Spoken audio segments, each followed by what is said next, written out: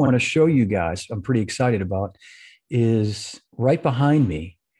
Rick Latham, right behind me. I'm going to move 1 second here. You'll see a third Gretsch set. I don't know if you can see the drum kit in the middle, but that's my Peacock Flame drum kit back home. It's been living at my son's house for, I don't know how long, almost a year now. So I got that back a couple of weeks ago, and I'm going to do a little work on it, kind of get it back in playing shape. Hey, Gene, howdy, neighbor. And so I'm excited to have that drum set back here because God knows I need more drums.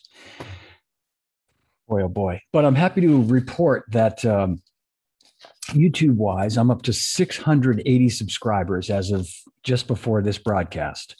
By the way, if you're just tuning in, I apologize for not saying this right from the beginning. This is episode 32, live from my drum room. Today's guest, obviously, is the great Liberty DeVitto. That's why you're all watching. But I just thought I would let you know that.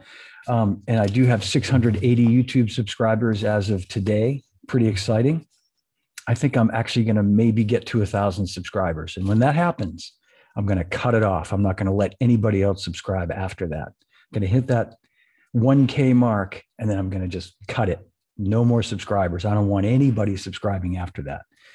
I want to thank everybody for watching Mickey Curry last week. That was a lot of fun. A dear old friend and a lot of fun stories. And we'll definitely do a part 2 because we realized after we ended the broadcast, we chatted for a while longer, and there are a whole bunch of things we didn't get to. So we will do that. Hi, Carmina. Nice to see you. And I think you probably saw this coming Friday, the 16th. My next guest will be Ashley Sohn. Fabulous drummer from the UK, played with Delamitri, Squeeze, tons of sessions, London session drummer, and a fabulous drummer and a fabulous guy. So I'm excited to have Ash on the show next Friday, this coming Friday, the 16th at 1 p.m. Eastern time. There's my cousin Karen. And I want to thank everybody too for reaching out and expressing your thoughts and well wishes and condolences and all that. And I do appreciate that as well. So thanks for that. I think that's really all I have to say. I know Liberty's waiting in the dressing room, in the green room, I should say, munching on some of those delicious cashews I have in there, and a couple of different kinds of. I love various mixed nuts, so I always make sure there's plenty in the green room for my guests. So I'm guessing he's enjoying some of those right now. Jerome, hey, please tell Lib I hate him. I'll tell him. Maybe he'll be reading this and he'll see that. He's a very, very, very funny man, boy. And just before I bring him on, we're going to be talking a lot about this today, but this book is so, so great.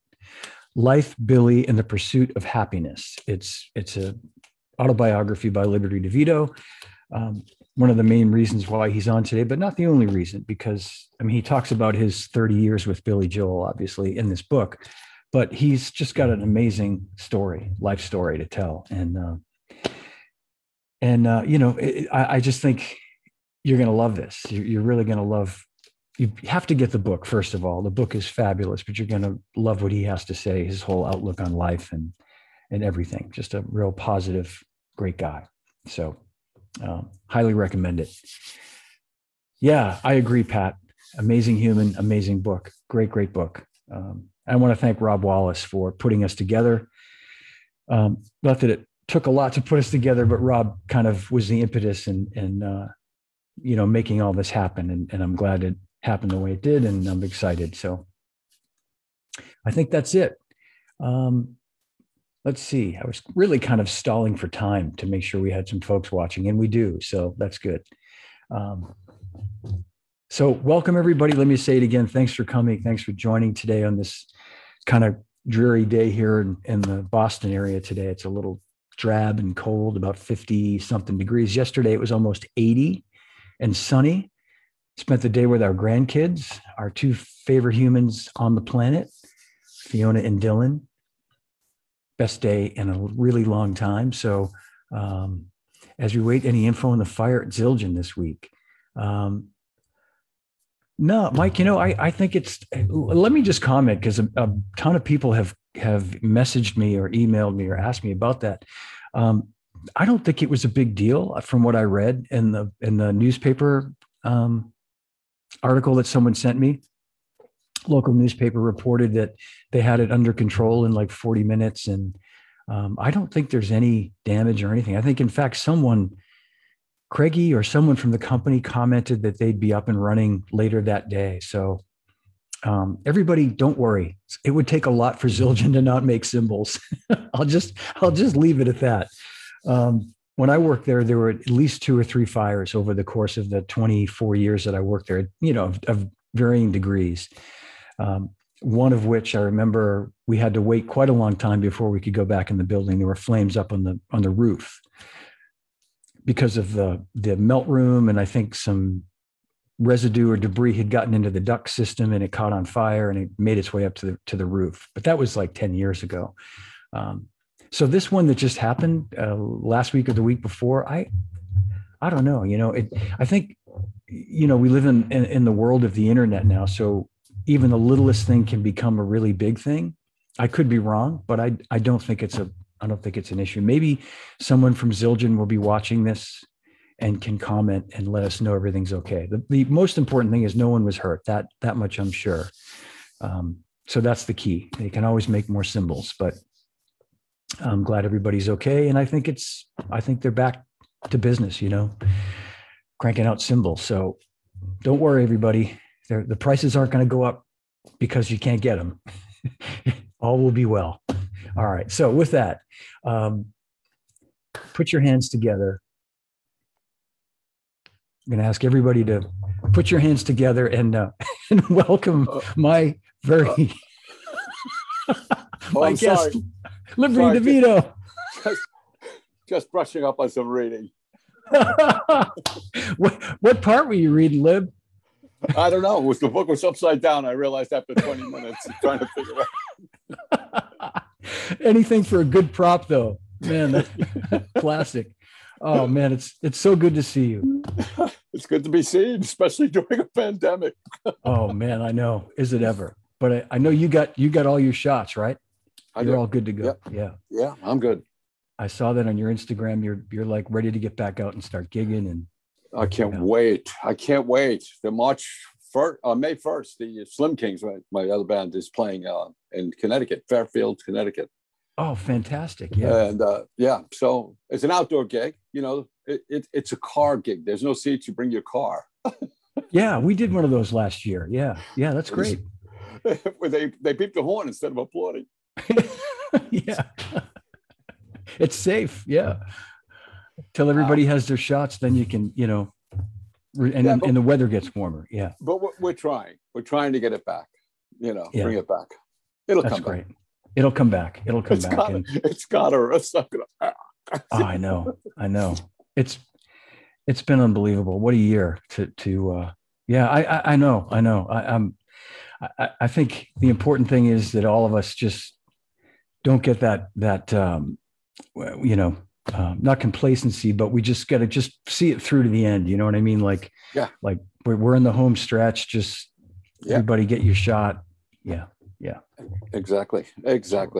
But good things have come out of it. I mean, look, you're doing this podcast. You wouldn't have never done it had it not we've been cooped up in our basements. Exactly. No, you're absolutely right. I know. It's been fun. It's turned into something fun. And I'm so glad you're here today. While you were in the green room, I was telling everybody about the book, and I can't say enough about it, Lib. It's such a great book.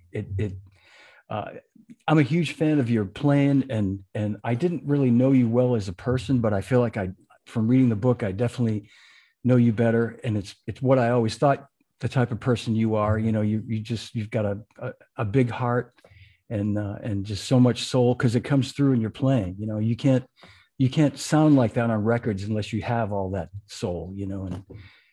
Right. It's passion. I have passion for the drums. I have passion for people. I love people. I love when they have questions. They want to know how did you do it? And that's what the book is basically about. It's like how I did it. I didn't go on American Idol and win a contest and then become instantly get a record deal overnight. No, neither did Billy. No. Neither did you. Neither did anybody. There was a lot of roads you had to take to get to where you are. And some of them were very dark. And fortunately, I was able to get off those dark roads. Some people didn't. Like you read the chapter on Doug, and he just didn't get off that road. So, Yeah, I'm sorry about that too. And just to jump around a second too, where you mentioned Doug, I admittedly, I never gave a lot of thought. I mean, I always thought you guys were a really tight rhythm section, but it's interesting as I read your book, and when I go out for my runs in the morning, I've been listening to so much Billy Joel. Like every morning I listen to like Greatest Hits 1 and 2 or the Essentials, downloaded that. And I really started to zone in on not just you, but Doug's bass playing too. And man, what a monster bass player, and what an unbelievable rhythm section you guys were. I mean, and playing bass with Billy, with any piano player, is not easy because Billy's left hand was real busy. So Doug had to find out where to put the bass guitar, and not stumble all over Billy's left hand. Right. And he did a great job, I mean. Absolutely. Yeah. One of the greatest things that Billy did in his career was when he said, I want the same band to do the album with me and go on the road. And then, he had Doug already, who was out on the Street Life Serenade tour with him. And Billy said he wanted to move back to New York. He was living in LA at the time. He was in studio cats for the sessions on the albums, and a different band live. That's what he said to Doug. I want to move back to New York. I want the same band to go on the road with me that records the albums, and I want a New York style drummer. So Doug, I had known Billy when I was 17. He was 18. We played in the same club together, and Doug said, the guy. And when we were in the studio recording Turnstiles, it was just me, Doug, and Billy. And then Billy would listen back and go, I'd like some guitar in here. And we said, we know guitar players because we had a band called Topper. So Topper became the Billy Joel band, right? With the inclusion of Richie Cannata. Yep. So we were already tight. We've been playing for years together. So it makes sense. I didn't know that till I read the book. Yeah, that makes all the sense in the world. Yeah. Yeah. So that explains how you guys. I mean, because it right out of the gate. I didn't realize that's not you playing on Piano Man, the song Piano Man. No. What? I want to do a thing. I told Billy Amendola from Modern Drummer, I would like to do an article. There are so many drummers that are famous for the bands that they've been in that did not play on that first hit single. Yeah, I didn't play on Piano Man. What's his name? Springsteen's band. Max. Yeah, Max did not play on Born to Run. Right. B.J. Wilson did not play on Why Shade of Pale with Procol Harum. Ringo did not play on Love Me Do. Right. Yeah, I know. Yeah. And it just goes on and on and on. Yeah. Well, you're, it was later in the career, but Charlie didn't play on You Can't Always Get What You Want. It was Jimmy Miller, right? Right. Yeah. And it's only rock and roll. It's only rock and roll. Kenny Jones. Yeah. Great. I know. It sounds like Charlie too. I have to tell you before I forget, our old friend Jerome Marcus has a message for you. Way back at the beginning, he said, "Tell Liberty I hate you. He'll know what that means." I do know what that means. That's a term of endearment for me and Jerome. It's his wife's birthday today. Oh, happy birthday to your wife, Jerome. Yeah. Oh, that's great. That's awesome. And just we won't dwell on this song, Piano Man. I was gonna sort of make a joke and say that whoever it was, I know you played with Billy Joel for 30 years, and I was sort of going to make a joke about Piano Man. No. I was just going to say that whoever it was must have heard you play, because I think they played it just like you. No. You know who played it? It was Ron Tutt, Elvis's drummer. Oh, Ronnie Tutt. Well, that explains it. Yeah. I mean, he played great on those two albums, Yeah. I didn't realize it was Ronnie Tutt. Yeah. I just think that Billy stepping away from the studio cats and having guys that played live all the time, you know, really made the difference. Put the energy behind it, you know. Yeah. Yep. Absolutely. And you know, it's somebody like yourself too, 30 years with Billy, all those hit songs. I mean, so many hits, a ton of hits. And it's, I think someone like yourself, correct me if I'm wrong. I mean, you when you were playing with Billy, you didn't consider yourself a session guy necessarily, right? You were the drummer in the Billy Joel band. But I think what happens is you really turned into like a session guy from the standpoint of like, probably without even knowing it, being able to go in the studio and quickly get your part down. Yep. Like your drums probably, I'm guessing, I wasn't there, but you probably had your drums sounding great. Engineers didn't have to screw around with them. And that's like because you know, I've talked to Charlie Watts, who of course is not a session guy, but all those records, it turns you into that same sort of head of like how you go in and you're efficient and you're you know, you get the most of the time that you're there. Right. You know, one of the first sessions I did outside of Billy, it was when we were doing 52nd Street right after The Stranger, right? Phoebe Snow wanted me to play on her record. And I said, how do you want me to play? She just said, I want you to be the Liberty that's on the song My Life. I just want you to be Liberty. That's what I want, you know? And that's what people want, is they want me to be Liberty. And you can see it's obvious when I'm trying to be someone else.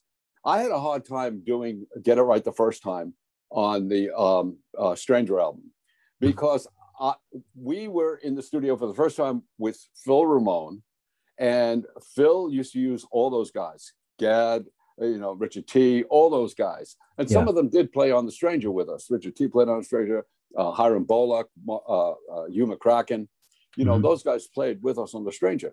Now, Get It Right the First Time, I was trying to be Steve Gadd. Right. so we couldn't get it. I just could not get it, you know?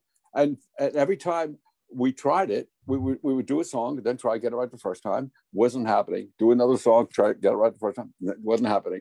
I told Phil, I said, why don't you just get Steve Gadd to play it? He goes, no, you're going to get it.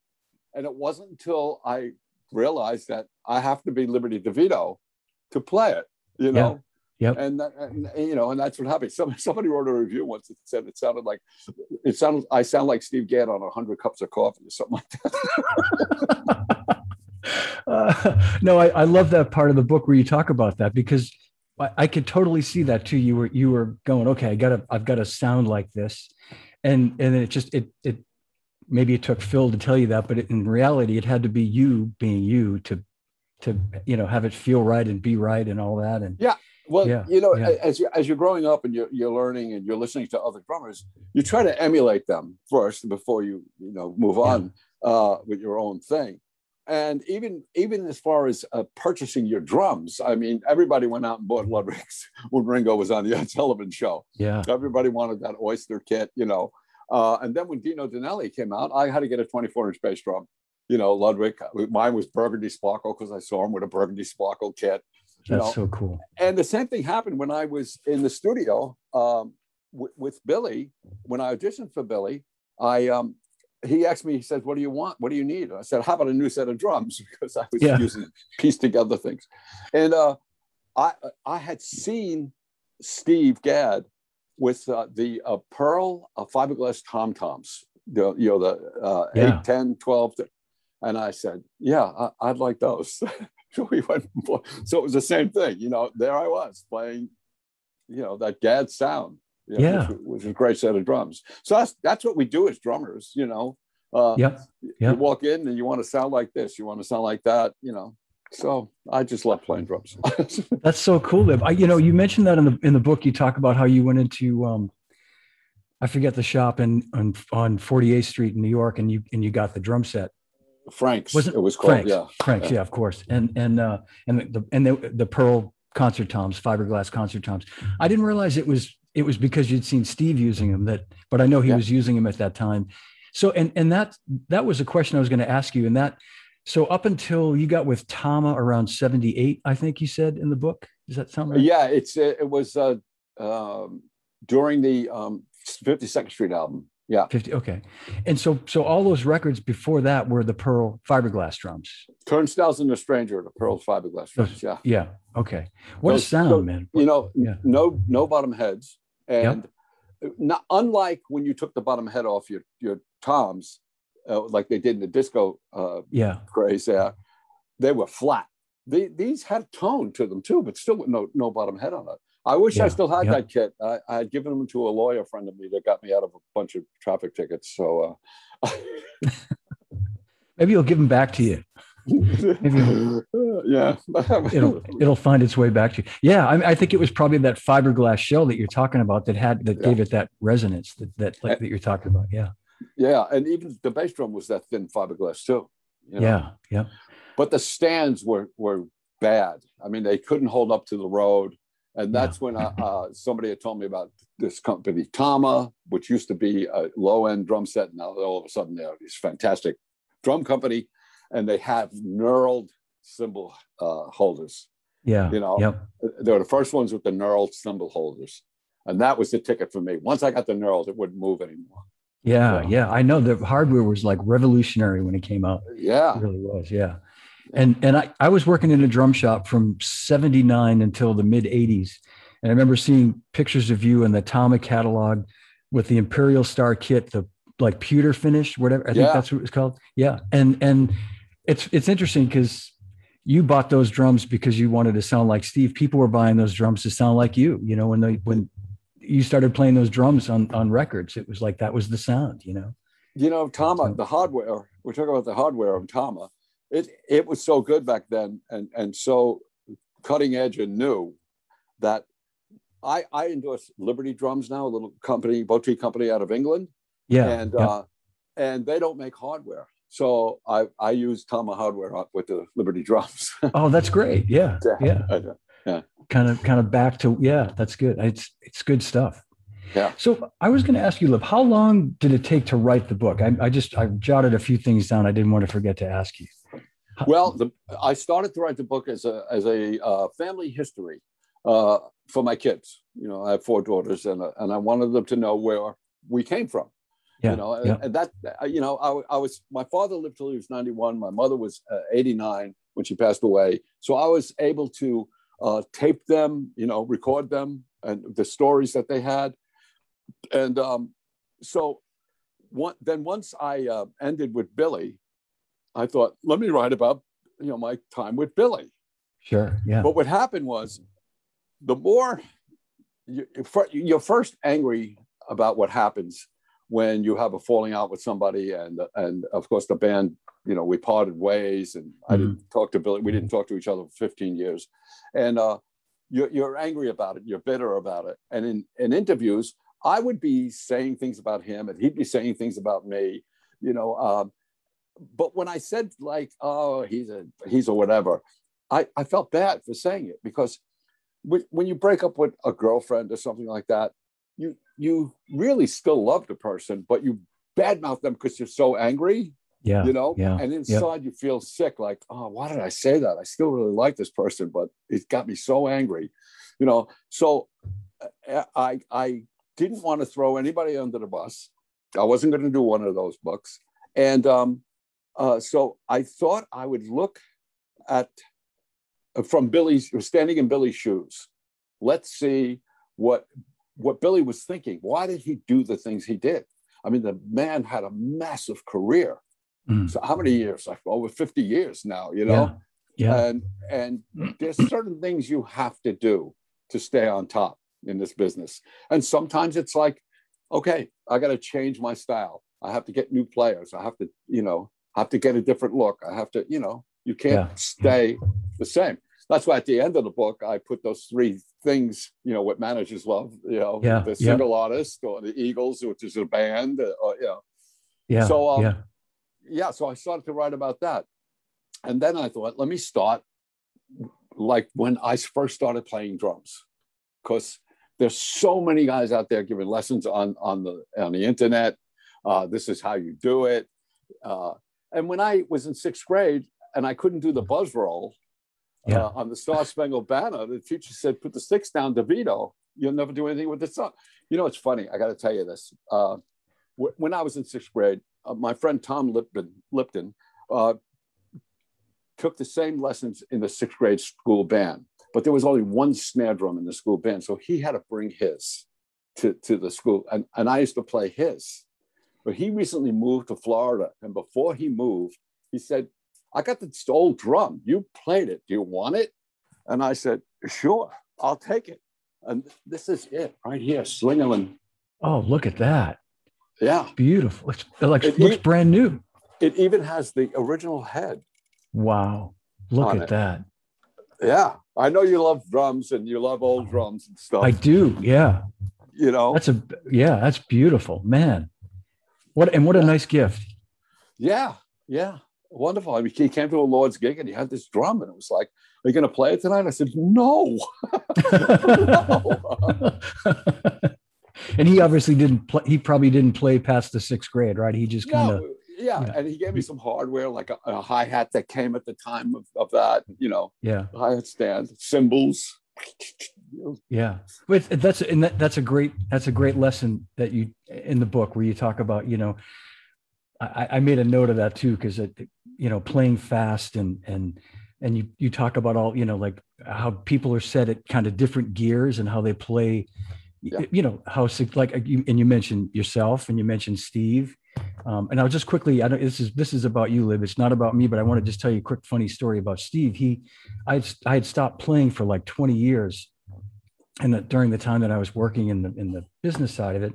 And when I left Zildjian, I really wanted to start playing again. And some buddies, like we were talking earlier, my old bandmates from 14 years old contacted me about playing with them again. And I sucked. I really needed to just like get back and start playing again. So Steve was kind of like my coach, you know, every day he'd call me and say, "How'd you do today? What'd you work on?" And after a couple of weeks, you know, I could feel some stuff coming back. And I said, "Yeah, you know, Steve, I don't know, man. I'm hitting a block or something." I said, he's like, "Well, like what, you know, Steve," he's like, "Well, what's the problem? What's going on?" I said, "Well, like, I can't really play anything fast." And he lost it, man. He went like, "Fast? What the fuck do you want to play fast for? Let me tell you something right now. Nobody gives a shit about how fast you play." He went off for like 5 minutes. He's like, "Listen, work on your time, work on your feel, get comfortable, play everything slow." And just, he said, you know, play some rudiments, but play them slow to get your hands loose and comfortable. Yeah. Just like what you're talking about. And he said, don't get hung up on that bullshit, man. I'm like, okay. But it was a great lesson. It was a really great lesson. And I took it to heart. You got to when he said something, you know, that's, you know, Dom Famularo is the global ambassador to drums. Yeah. Steve Gadd is God, the drum God. You know, it's like, you know, I remember, you know, Steve we all have that same like little blip in your drumming career. And I remember when Steve, you know, straightened himself out and, you know, I think he was just getting back to playing again. And we were at the Collective in LA, I think it was, and we were backstage before he did his drum clinic, and he was really, really nervous about it. And I said, "What are you nervous about?" He's like, "I don't know, man. I haven't done this in a while."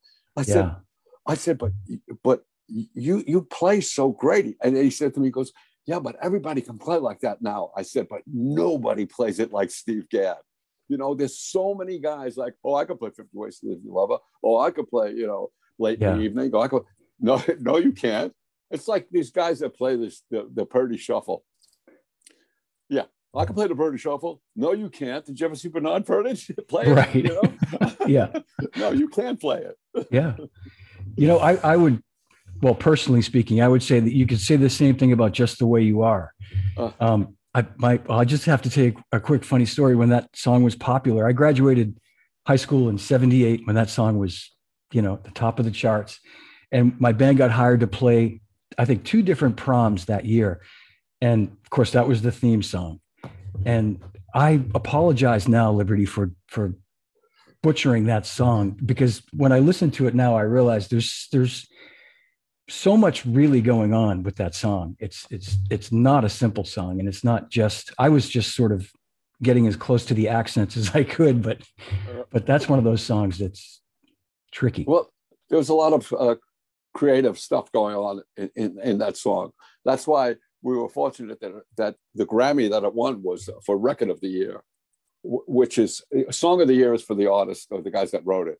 Record of the Year is for all those people that were involved in putting that song together. And I can remember creating that drum beat with Phil Ramone, and Phil came up with that little flip beat in, I could see him through the control room. I still can see him today, just going like this, like, this is it. This is it. You're there. You're this close. He must have been so great to work with. Hey, Rob Wallace says hi, by the way. Rob's watching. Rob who? Rob who?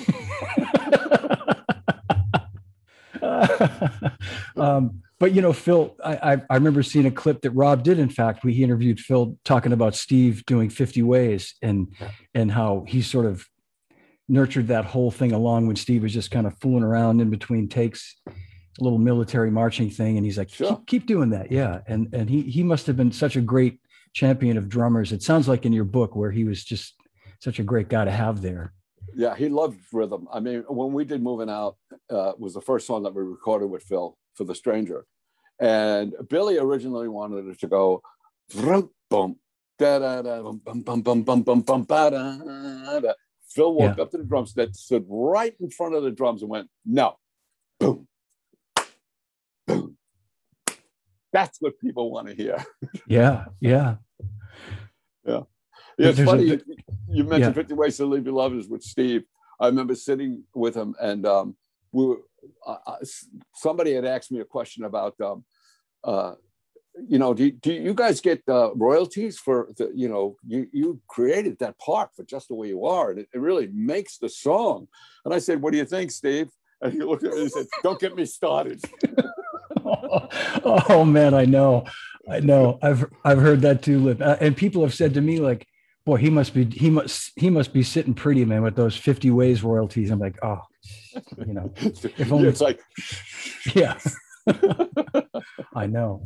And forgive me for not remembering the tune that you referenced in the book where Phil wanted you to play sort of like a disco beat, and you were like, "No way, it was My Life." Yeah. Okay. Yeah. No way. I'm not playing a straight front bass drum. There's no way. Slam that thing down on the table and said, "You've been in this business for what, 20 minutes now, and you're going to tell me what you're not going to play?" That gold single is on the wall. Yeah, I know. The man knew his stuff for sure. Yeah, he really did. He used to take Billy's songs and Billy would have ideas. Billy, when we first start an album, Billy would come in, maybe one or two songs would be complete. Like the Innocent Man album, he had Tell Her About It and Tell Her About It. Easy Money, I think he had, because he had written it for the movie. So he has a lot of bits and pieces, little ideas, and he runs them past the band. And if they fly, he'll go home and finish the song. Yeah. Some of the bits and pieces, like I remember Uptown Girl and a couple other tunes, where Billy would have the song. He'd go, "How's this?" And he'd play the song, and Phil would say, "No, take this part and make this part that you're calling the verse the chorus, and then make the chorus the verse." He would do that to Billy's songs. Wow. Yeah. That's and a great producer and the ability to step back from it, maybe that Billy couldn't do as the writer, and then Phil could just kind of go, "No, I'm hearing this. Yeah, this." Flip it around and make the verse the chorus, the verse, whatever. And Right. I was going to say, speaking of Innocent Man, the song Innocent Man, it made me rediscover his vocal performance on that song. Is like, I correct me if I'm wrong, but I feel like he probably doesn't get the credit that he deserves as a singer. Yeah. I think he's a fabulous singer. I mean, he's such a great songwriter and piano player, but I think his vocals in that song in particular are just they really move me. It's amazing. It's funny because, we have the band, the Lords of 52nd Street now. It's myself, Richie Canada, and Russell Jarvis from the original Billy Joel band. We get a guy to do the Billy part. And people will say, wow, he sounds just like Billy. And I look at them, I go, no, I played with the real guy. He's good, but he doesn't sound just like Billy, Yeah. I mean, Billy laid it all out there. When we played live, he laid it all out there. I remember being in the studio and doing the song Honesty, and at the end he sings a note that's so high, he just looked at all and said, I'll never hit that note again. It's like, he gave it his all, Yeah. It's just great like that.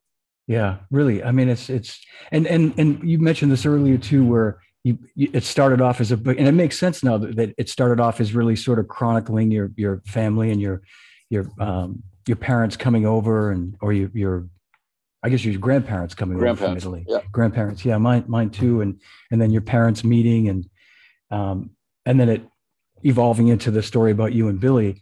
And that's what I love about the book is it's not just the way some of other people write books. It's not just about the band that you were in for 30 years. It's a great story about you and like playing with Mitch Ryder and meeting Dino Danelli the first time at a gig when you were 14, I think you said, or and he was like nice to you and that's so cool. When you mentioned before that the way I play and then the person that I became, the person that I am when I meet fans is because of Dino and because of the Rascals. When I walked in that room, they could see that I was in awe of them. And they were so kind, Yeah.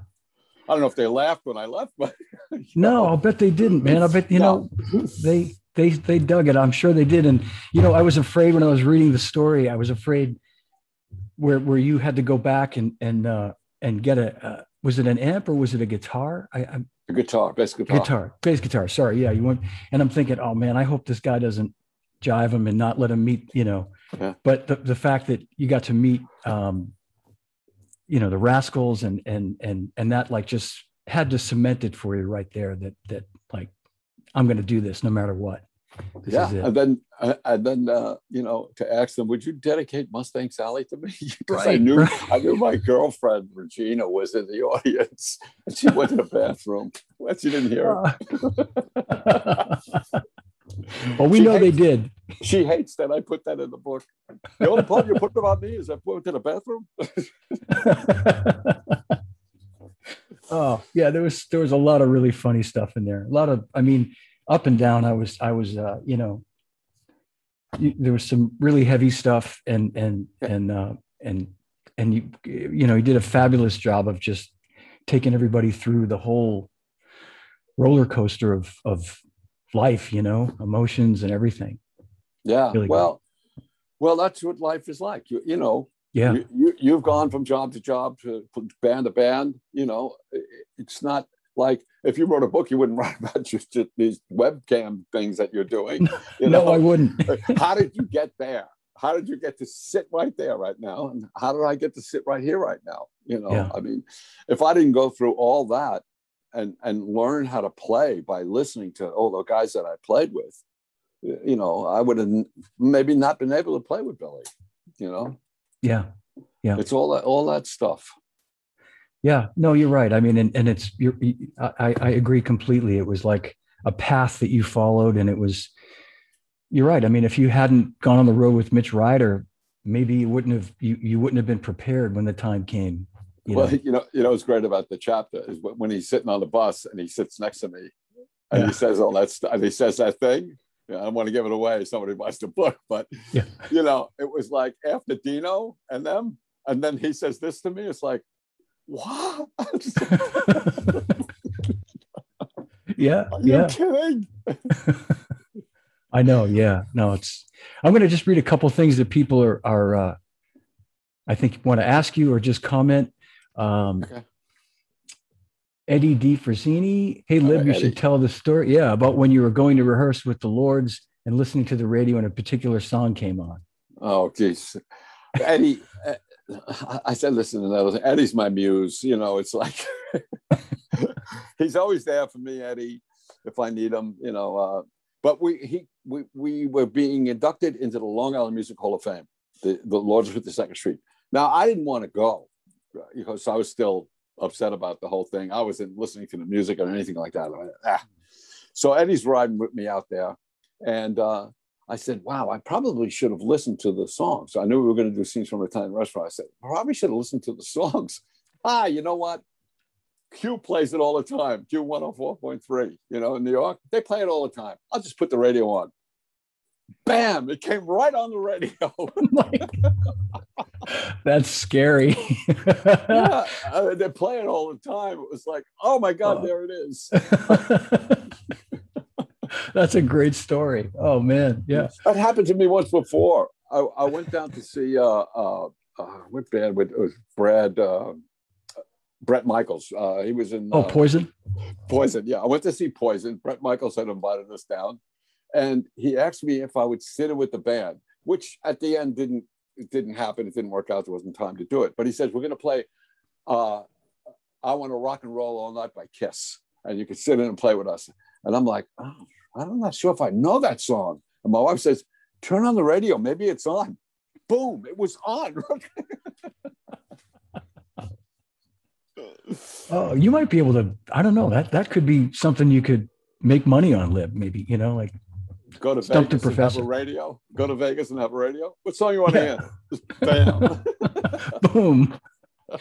Hey, Chad Cromwell says, hey guys, I've been a Liberty fan for decades. I don't know if you know Chad. He's an old buddy of mine. Plays with Neil Young and yeah, Chad. Yeah, I was just reading about him. Oh, you know why I know? Because I was looking at your stuff. I was just reading about him. Yeah. Really, he's played with everybody. Actually, played with Dire Straits and a million people. Yeah. Hi, Chad. I'm going to be talking to you soon, buddy. Los Carlos says hi. Los. Oh, Los. We love Los. I always, this happens, Lib. I when we finish these things, I see a bunch of questions I missed and wish that I'd asked. Dave Wasikinen says he's a very humble dude. Nobody can be Liberty DeVitto. Dave's my brother. My brother. He's a great guy. And another friend of yours and mine, Joe Milliken, who wrote that great book about Ben Orr, Let's Go. And I remember there was he wrote a nice piece about you in there with the time you played with Ben. And he just said, I was honored to have you participate in my book, Let's Go, Benjamin Orr and the Cars, provide some insights about your time with Ben and Big People. Yeah, that was a really touching section of the book too. Yeah, well, Ben was our rock star. You know, it was myself, Jeff Carlisi from 38 Special, Derek St. Holmes from Ted Nugent Band, Pat Travers, and Ben and myself.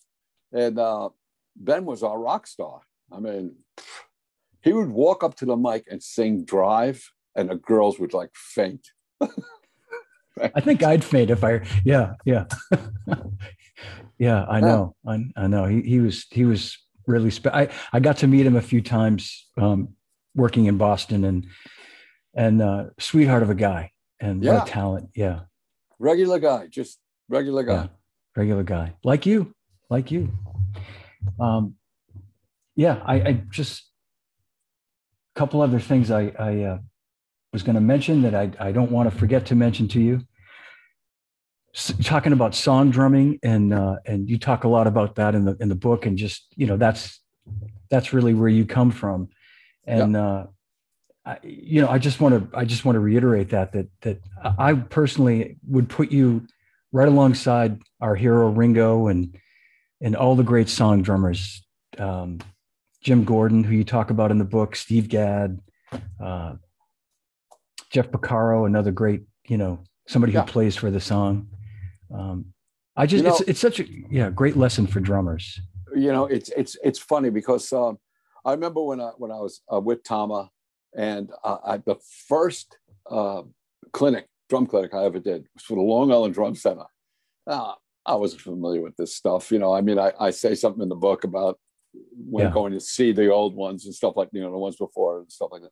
But anyway, I did one, And I didn't know what kind of drummer I was. You know, I just went to play, and it sucked. It really did. It really sucked. And I remember telling Joe Hibbs, rest his soul, and Dom Famularo, I said, I'll never do that again. I will never, ever do a clinic again. And I remember Dom came over to my house and he sat down with me and he said, okay, just play something for me. And I played him my basement solo. I love to do a solo with the multi-rods. Yeah. I love that sound on the drums. Yeah. As a matter of fact, I do that in hired gun. I do a solo in hired gun. Only solo I've ever done. That one and the one that I just played for Dom. There's the only times I've ever done a solo. Then Dom said, can you get any of your Billy Joel songs and take the drums off them and you can play to them? Because you play for the song. You're a songwriter's drummer. You don't do those big solos like other guys do. I was fortunate enough to ask Billy. And he said, yeah, go ahead. And somebody went to the vault where these 48-track tape recordings were. And I remember sitting with the engineer and, you know, some of them were stuck together. They barely moved. And, you know, wow. And I got like 11 songs and I was doing that. And, you know, you don't know who you are or what you do. You know, you don't get the praise from your other band members. They don't turn back to you at the end of the night and go, wow, you're the greatest drummer we ever played with. Wow.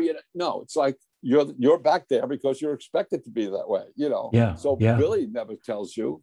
I remember somebody asked me, they said, does Billy tell you when you play great? And I said, no, he only lets me know when I did something wrong, you know, because they'll be like, oh, that sucked. Try something else, you know?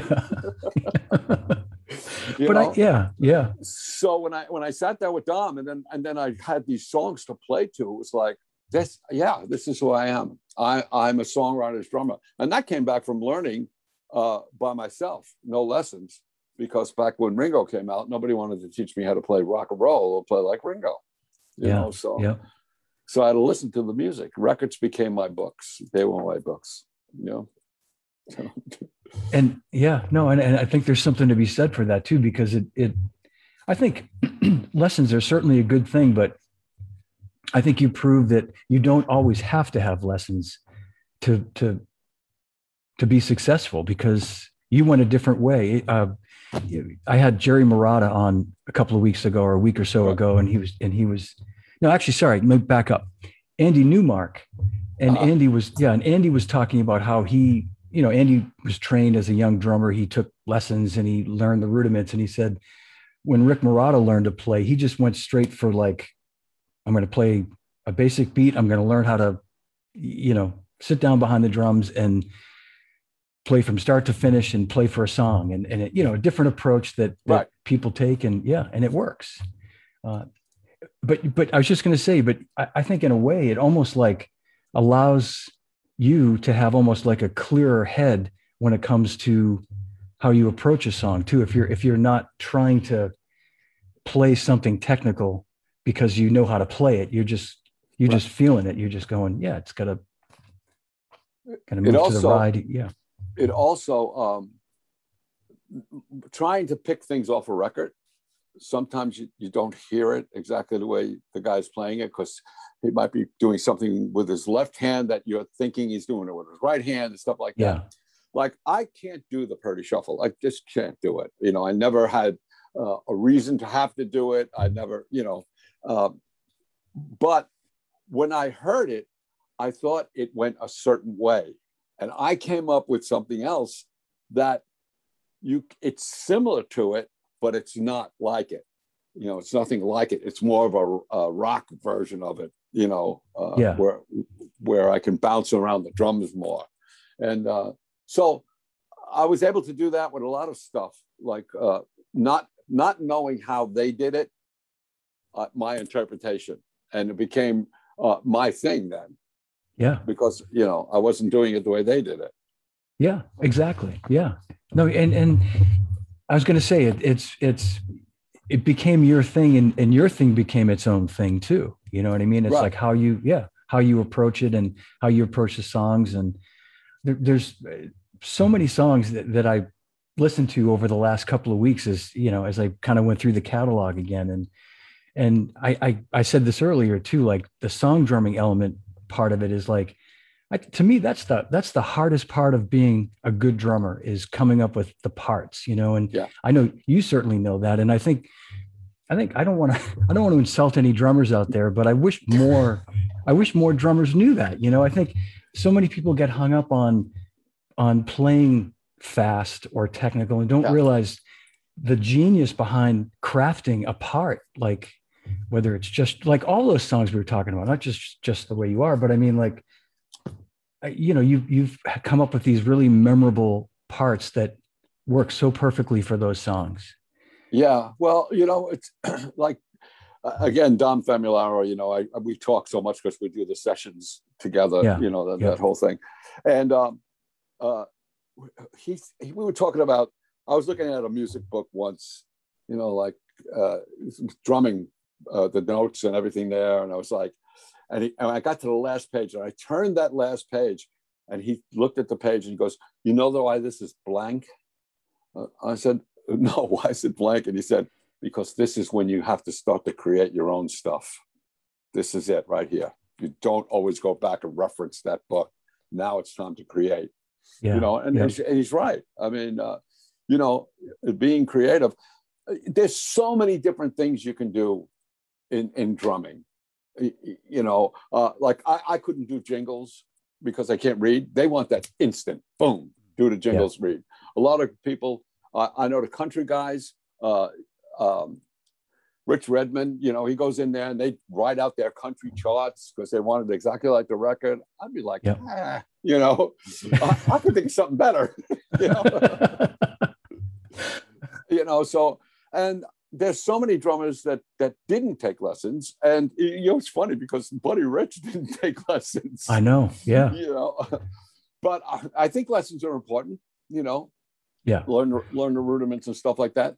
Now, I play rudiments, but I don't know that I'm playing them, because it's in the drumming. Who knew? I didn't know I was playing triplets and, flams and paradiddles sometimes, Right. But you just do it, You just, I was going to say, you can hear that stuff in what you play, but obviously you're playing because you're feeling it, you're hearing it, it works in a certain place of the song, but you didn't go into it going, "I'm going to play a triplet," Right.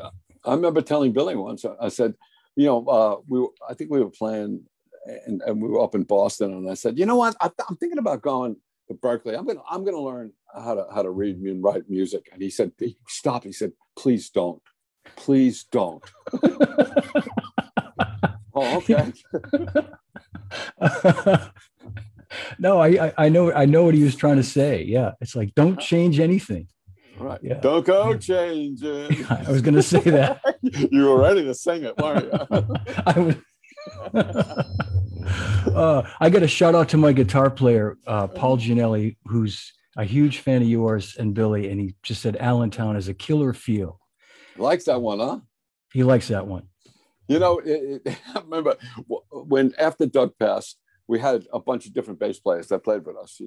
T-Bone Walk, great T-Bone Walk. Oh yeah. David Santos, the guy that plays with him now, what's his name? I can't remember his name. Anyway, there was always a point in Allentown where it goes dun, dun, dun, dun, dun, dun, dun, dun, and does this whole thing, and then there's a turnaround that if they got lost there, they had to stop playing until it went to dun dun dun dun again. Yeah. I know that part you're talking about too. Yeah. And it's probably something that you just felt, right? I mean, you just you never even thought about it. It's just never thought about it. A couple of times, like the beginning of what is it? Oh, Laura, when it goes do do do do do do do do do do do. I had to ask him. I said, "Billy, you have to count before you start it. I don't know where one is." No, that's great stuff to that's the kind of shit you want to hear about too. You know what I mean? Like, yeah. Or get it right the first time. I think I mentioned in the book where it fades in because I had practice it before I actually, oh, okay, now I feel comfortable. Then we. It's all the behind the scenes stuff. Yeah. Especially when you learn stuff right away. You're learning it right away, right there. And then, I think Until the Night on the 52nd Street album is like, I think I may have heard the song like twice. And it's like, okay, roll the tape, let's go. Like, when I was done with it, I was like, I can't believe I made it through the song. So when that happens, so in a song like that, did you have to then, because I can't imagine if you did it, you just learned it on the spot, you did it in one or maybe two takes, you probably had to learn it, right? You didn't really remember it. Like if Billy said, we're going to play this tomorrow night at his show, I'm guessing you'd go, oh man, I need to listen to this a bunch of times to remember what I played. Or did you have it right there in your, no. Tape to tape. You'd hear the call, the talkback button from Phil. You know what you played in the second verse? Play that again. What did I play? Yeah. Play it for me, Phil. Yeah. Yeah. Play it. Can you play it? Yeah. Well, that's honest. That's real. Because I can't imagine if you're rolling tape and then they go, that's it. That's done. You're like, oh, wait a minute. What? It just went by like that. And yeah. And cool to read too, that you did. I wondered this too, that I assumed you used a click on a lot of the tunes. The time is so great. Really. I mean, you have great natural time, and it's so cool to know that it wasn't done with click tracks all the time. No, we used the click. Phil would put the click on when you settle into, this is the best tempo for this song. When you find that, Phil would set a click and we would start to play with it. If the song got a little faster as it went on, that was okay. Yeah. I think sometimes a fantasy, if you started it from the beginning and then just dropped the needle on the end, it's so much faster than the beginning of the song. But sometimes it wasn't the take. Somebody would make a mistake. And usually where you end your tempo is when you start the next song, it picks up to that tempo. So Phil would always have that click to go take us back to that original tempo again. Yeah. And I remember like panicking when he first, like the click was present because it was in the Neve board. There was a click in there, and Steve Kahn telling me, don't worry, the click is your friend. Good old Steve. Yeah. Yeah. So I was going to ask you that question, like to go from, how you started as a drummer and evolved to that point where they're introducing this still kind of a new thing at that time, probably the click track. Yeah. Probably made you a little uncomfortable and at first, but the way it was used. You listen to the drummers that you grew up listening to. I mean, if I listen to Beatles songs, I can hear when Ringo's speeding up and slowing down. You can hear that. You can hear the Rascals. The Rascals were so free at what they were doing. Yeah. It's like they're always on the edge of like, hold it back. This is great tempo. Hold it back. And Dino's like, I want to go. I want to go for it. Yeah. And then you got to the point with the Fudge with Carmine where the tempos changed so much in the song, that you had to get that in your head. But it wasn't until I really got into R&B, like Aretha Franklin, Sam and Dave, all that kind of stuff I was listening to. And Roger Hawkins was a drummer on a lot of the stuff I was listening to. And his tempo was like, right there. But you could still hear when the chorus comes, it goes a little bit faster and then it slows down again, But he was so great. And he's another one. No lessons. Didn't think he was any good, I didn't know Roger Hawkins. I thought he read music. He doesn't read music? I don't think so. No. I don't think so. That's amazing. Yeah. I mean, Christine, if you're on listening, would you tell me if Roger Hawkins, she would know. Yeah. You just assume a guy that worked at Muscle Shoals that he, they gave him charts and stuff, but I wouldn't be surprised because he's such a monster player. Yeah. Yeah. So great. Oh man, his feel was great. Yeah, I know. But but then you talk about a guy like Hal, our great Hal Blaine, who had that great, and Steve too, the great blend of like, could read a chart, but could make it feel like knew instinctively the right thing to play. Great feel.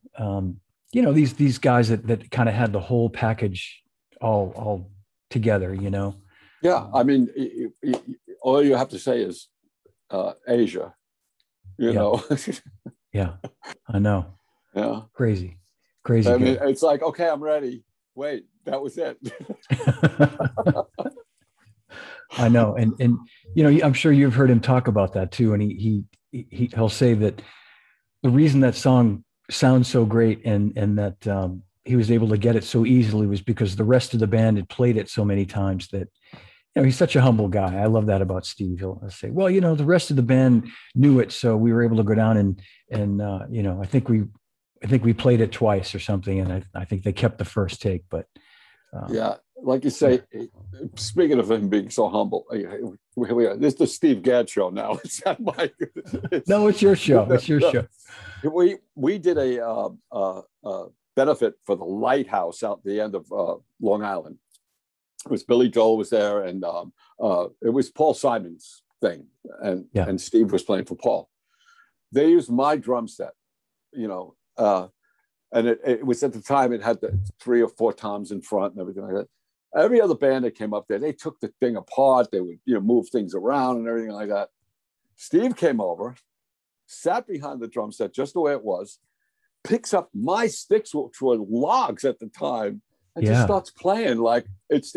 All he did was put a cup of gum on the monitor, because he was chewing gum like mad at the time. He'd given up smoking too, Right. He's like, now I got to stop chewing gum so much, I never heard that story. That's a great story, but that doesn't surprise me. Yeah, that he just come up and sat down. Yeah, sat down, didn't adjust anything, nothing. And I said hi compared to how he sits, Yeah. He's great. And it was his birthday the other day, so we can say some nice things about him. And we can. Yeah. But that's enough now. That's enough. For crying out loud, that is enough. Billy Amendola says hello. He wants to know what you had for breakfast. I had oatmeal, Billy. Oatmeal and cranberries. That's why you haven't gained a pound probably in 60 years. No, that, and I have a 4-year-old that's making me old by keeping me young. Yeah, that'll do it. That'll definitely do it. Yeah. Oh man. All right. Let me see if Paul Quinn, our friend Paul Quinn, is here, and he's saying lucky enough to do the pre-release review of Lib's book to take out the stuff that might get him sued. I thank him in there for keeping me legit, because there was stuff in there. But we sent it to Paul, and Paul wrote back. He goes, "You might want to take this out." He's good like that. Take that out. So he kept it legit. You talk about writing the book, and I don't want anybody to think that I wrote the words in the book. I wrote the book.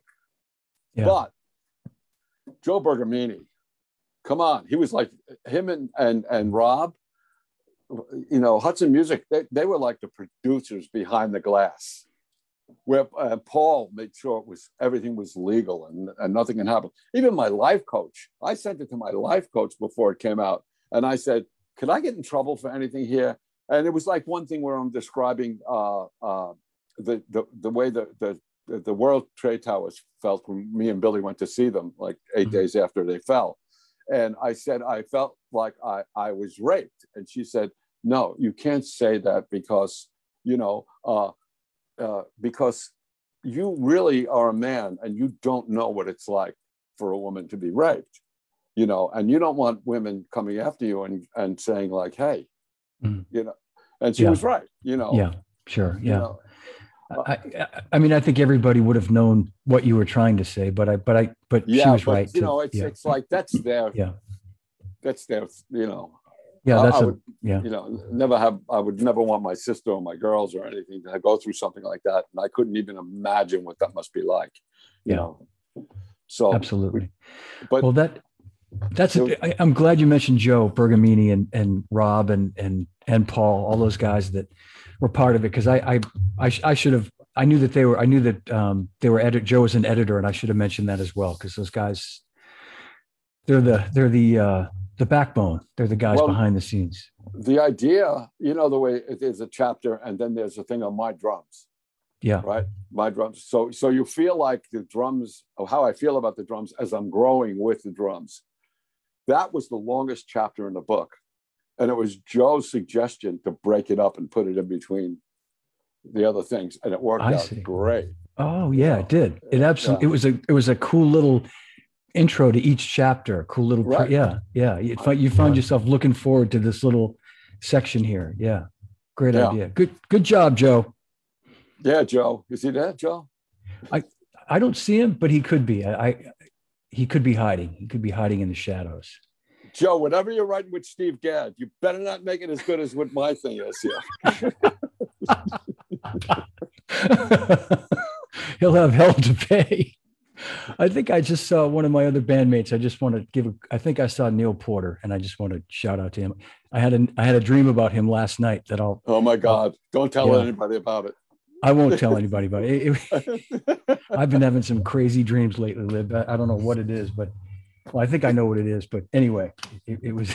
This is a real doozy. I won't tell you now. But you mentioned those guys helping edit and that was one of the questions I wanted to ask you is, you must have had a ton of leftover material that you decided not to. I mean, you could have made this book twice as long, I'd have to think, with all the stories and everything that you've experienced.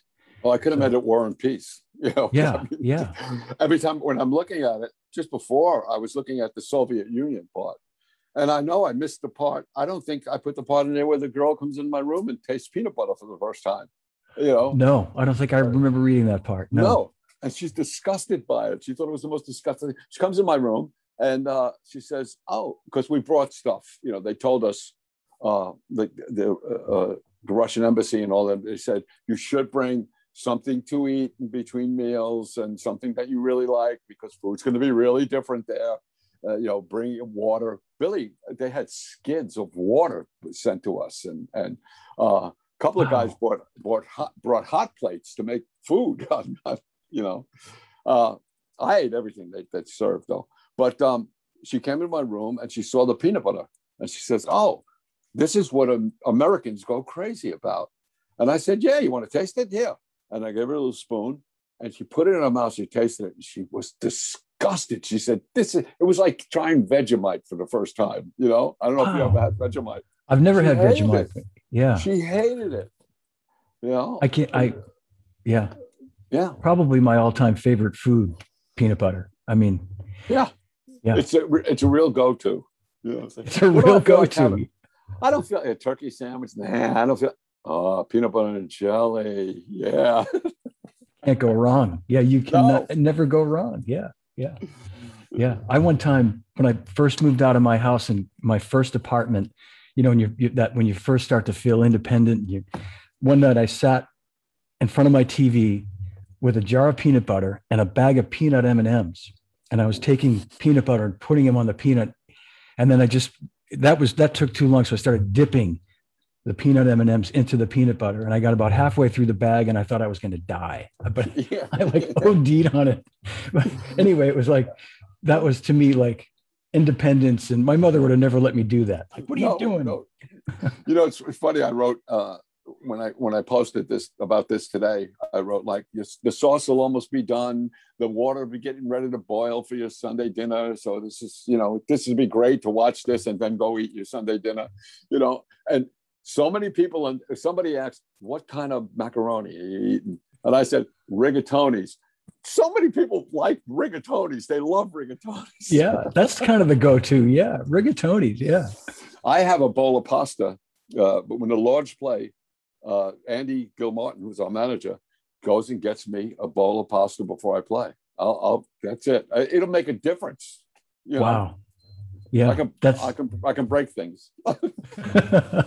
Well, that's man, you're about to like embark on a lot of energy being spent. Yeah. So that's the time to load up on those carbs, man. Yeah. It's a marathon. Yeah. Good stuff.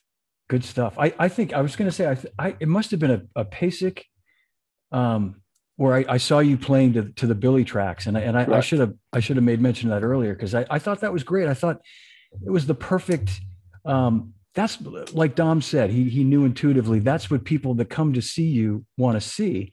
But right. You could understand why you would have seen somebody else doing one of these things and thinking, oh man, I gotta figure out a way to play some fast triplets and, work on my double pedal chops. But when you come to see Liberty DeVitto, they want to hear you playing those classic grooves and talking about it like you do in the book so well too, and like how you came up with this part. And those to me are the best clinics. I tell people now, I said, I'm not really a drummer when I look at those other guys. I just play one on stage. That's what I do. It's funny because everybody thinks that fast is the best, or somebody says, who's the greatest drummer ever? And, it's like, there is no greatest drummer ever. There is no greatest drummer ever. Everybody that's playing it sounds great because he's in his element, I always compare, funny, but Buddy Rich and Larry Mullen from U2. Yeah. Right? You go see U2, great. You love them. People are cheering, going crazy. You go see Buddy Rich, people are amazed at what he's doing, right? Okay. Right. Let's take Larry Mullen and put him in Buddy's big band. Man, that guy's boring. Oh my God, he stinks. Holy cow, right? Oh, he was just great in the other band. Let's take Buddy and put him in U2. We got to get out of here, man. This guy's overplaying. He's driving me nuts. Yeah, right? Yeah, exactly. It's like, this guy's great because first of all, this guy's great, and you think he's fantastic because you can't do what he's doing yet. Once you get to do what he's doing, he's like, he's good. Yeah, exactly. Yeah. But you have to take that. You have to take, like I always say, like a good drummers borrow, but great drummers will steal. I mean, now, one of my dearest friends invented a rhythm and has his name mentioned. The rhythm is named after him, the Purdy Shuffle, right? How many drummers do you know that?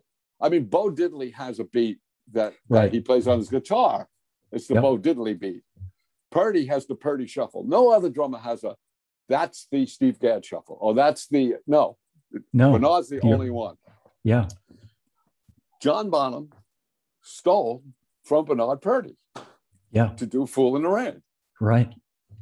Jeff Vaccaro stole from John Bonham, who stole from Bernard Purdy to do Rosanna. Yeah.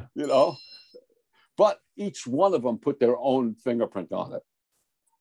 Bonham put his own fingerprint on that, and Vaccaro put his own fingerprint on that one, which made it theirs. Exactly. But basically, Bernard gave birth to those two guys. Absolutely, yeah. And if they were both alive today, they would be the first to say that too. Yeah, that's a great analogy right there. A great example of like, there's really only one guy, like you say, drummer, that has a beat named after him, and that's the Purdy Shuffle. It's unbelievable. I sat in a airport lounge with him for an hour before we were waiting for a flight, and he explained to me how he came up with that. There's a railroad tracks behind his house. And he said when he first started to play it in a band, the guys were saying, "You're screwing me up. Stop doing that." You got to get him on this show. I know. I do. Yeah. I do. I will. I don't know him well, but I've met him many times, and he's a sweetheart. Yeah, he really is. As long as he doesn't talk about our other friend and say that he played on those songs, but which he probably wouldn't. I don't think. But I don't know. I don't know. No. I had to introduce him at a drum festival once. And I said, this man said he played on Beatles songs, but it really doesn't matter after all the things he actually did play on. As a matter of fact, I just found out tonight that he played on Just the Way You Are. It was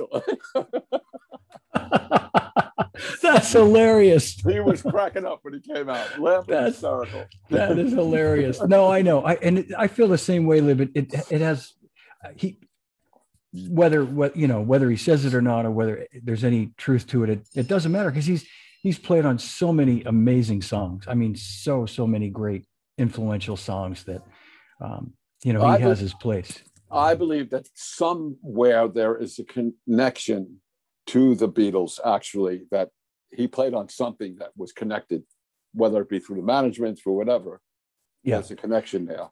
That because he was doing so much work, he would go in and he'd hear something about this band from England. You're going to play on the stuff and then leave. They were nothing, Right. Yeah, I've thought the same thing, that there was some offshoot of it or something that in some way was connected. And Billy's saying it's the Atco tracks with Tony Sheridan. Okay. Yeah. Could Still very well Beatles, be. Right? Yeah. That's right. That's right. Yeah. But I just quickly want to, if I can tell a quick joke, and I'm not a good joke teller, but I'll tell a quick joke. And you've probably heard this, but it's the world's greatest drummer joke. I don't know if you ever heard this. This kid writes a letter to the greatest drummer in the world. So it shows up at Liberty DeVitto's house. Liberty gets it. It says, to the world's greatest drummer. No, man, that's not me. That's Steve Gadd. Steve's the greatest drummer. So Liberty puts it in the mail to Steve Gadd. Shows up at Steve's house. Steve gets it. World's greatest drummer. No, that's not me. That's Buddy Rich. Steve mails it off to Buddy. Buddy gets the letter. World's greatest drummer. Yeah, that's right. That's me. You better believe it. Opens it up. Dear Ringo. Yeah. It's an old one, but Ringo gets the bad rap all the time from people, like he wasn't very good. And, he's the luckiest drummer in the world. If people ask me, did Ringo pave the road for you guys? I say, no, Ringo did not pave the road. Ringo took a tractor, went into a forest, knocked down the trees, dug up the dirt, then laid the cement first, then the gravel, then started to pave the road.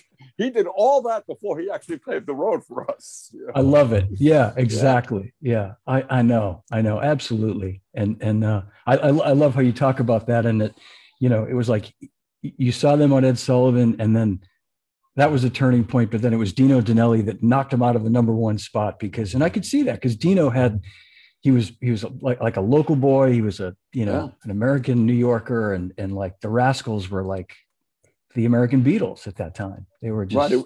It was Ringo. Yes, I want to do that. I want to be in a band with all my friends. Dino, the drummer, can be as much of a focus as the lead singer is. Yeah. And then Carmine take that focus and put so much power behind it. Yeah. I think it's Jim Capaldi. I loved it. Traffic. You can hear in Stiletto where we play with Billy. Billy loved Traffic too. That's the first time I ever heard him sing. He sang a Traffic song with the band The Hassles, sang Colored Rain. And you could hear in Stiletto when we do that. That's Traffic all the way. Yeah, absolutely. Yep. I never thought of that too until I read that part too, how the influence that you guys had from those guys. But yeah, you can totally hear that. Yeah. He was a great underrated drummer, Jim Capaldi. Yeah, really good. Yeah, my wife worked for the Rock and Roll Hall of Fame for a while, and when Traffic got inducted, and I guess Jim wasn't feeling well or something like that. My wife said, "My husband's Liberty DeVitto, and he's an admirer of yours." And he turned and looked at my wife and said, "Liberty can't play what I've already forgotten," and he walked away. Well, he must not have been feeling too good that night. No. That's funny. All right. Well, Lib, it's boy, we're an hour and 20 minutes in, so I don't want to keep you too much longer. And it's I told you before, the macaroni. This has been so great, man. I've enjoyed this so much, and we had a lot of great folks watching too. A lot of your friends and fans for sure. I just want to see if one more thing before. Take your time. All right. He's talking about Ringo. When you started the joke, I thought it was going to start. 2 drummers stop playing. Hey, it could happen.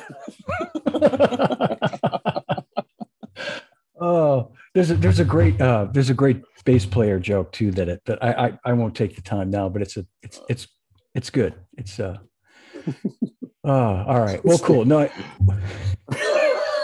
We should just do a thing on jokes with it. We'll do another one of these just on jokes.